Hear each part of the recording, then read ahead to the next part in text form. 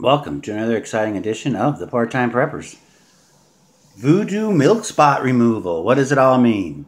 Well, we will tell you. For the last year and a half, or actually a little more, we've been on YouTube, and I've heard so much about milk spotting, mostly with the Royal Canadian Mint. And I don't know, it's because we've been lucky, but I've never had a coin milk spot. Usually when we get new silver, we'll keep it around for a while and to admire or whatever, and then we'll put it in some long-term storage. So the other day I was getting some pieces to put away, and finally the milk spot bit us. There we are. This is the Birds of Prey series, the Red Hawk. Here, let's take it good. Now we got some good milk spots here, as you could see by the dollar. And then after the 2 in Queen Elizabeth and in her name.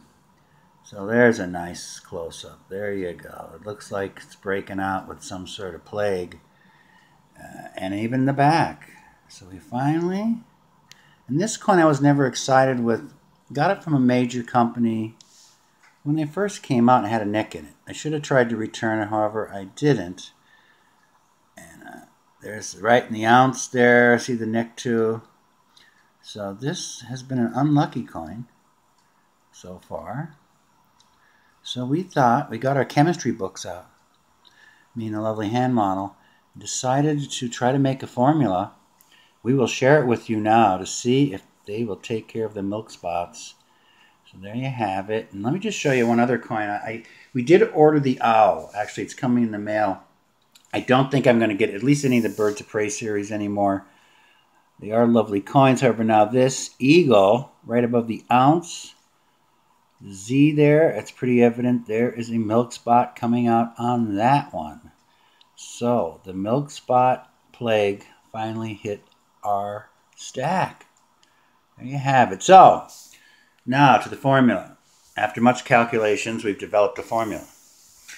Okay, 1 part milk, just because we want to get rid of milk spots. We'll pour this into our cup very carefully. There we go. There's 1. And 2 parts Pepsi, because we all love Pepsi in this household. It does take the paint off of cars, I believe, in the summertime. There's 1 part and 2 part Pepsi. Now vinegar. There we go. We have some vinegar. 2 parts vinegar. 1 and 2 parts vinegar. There you go. Carefully get every drop in. Not sure what that quite looks like now. One of our secret ingredients, but we will let it out. Concentrated lemon juice. There we go. Let's throw some of that in. And after much debate,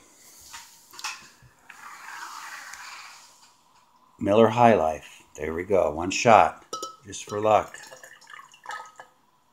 And there we have that. Now we have a nice concoction. Hand model. I will gingerly give you this coin. Should we stir it? That's a good idea. Well, I cannot stir it, but I'm going to take it out of view here, and I'll shake it. Good suggestion, hand model. It has been shaken. Okay. Here, you have the honors. There it is. Say goodbye. And please lower it into the secret voodoo formula. Oh, there you go. And we will give that a week or so, and we will remove it. Now, don't drink it. Hand model, I need voodoo. You want to wave over that? Little voodoo. Little voodoo, yes, from the hand model.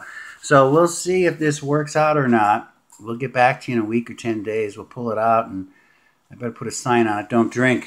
Okay, until the next time, take care, keep stacking, be good. From the Part-Time Preppers. Thank you. Bye-bye.